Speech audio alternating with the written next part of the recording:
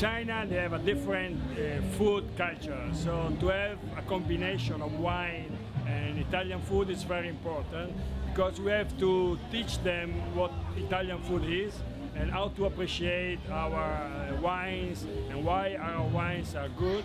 So we have to do an educational procedure to help our Chinese friends to appreciate what Italian culture is and the food culture is.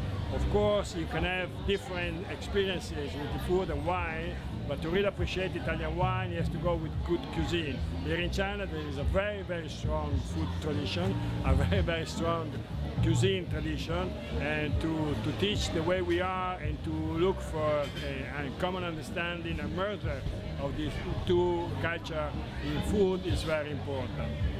The role of Vinitaly is very important because as they are not a supplier, they have the authority, I would say the moral authority, to put together all the importers and to have the minimum critical mass that you need to impact a huge country like China.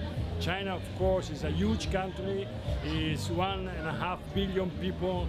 Italian producers are very small compared to this huge market. It's important to have the catalyst function of somebody like Vinitaly, to have the numbers and the volume to face the educational effort that we need to improve our sales here in China. So I think it's very important to have Vinitaly, and I would like to thank them to be here in Shanghai.